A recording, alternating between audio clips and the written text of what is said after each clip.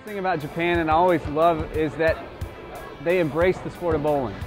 You go into that bowling center and you do these events, and there's hundreds of people that show up to see Pete Weber throw a shot down the lane, Jason Belmonte, and they're always seeking knowledge. The thing I love most about going into Japan, I think I've been there about 15 times now in the last so many years, they really truly love the sport of bowling. They're probably the most technologically advanced of any of the countries we go to, so they're always on the cutting edge trying to know what's the newest, latest, greatest. That's what they want. Great students of the game. So when we do these lessons, we do these see your game and we send them these video lessons.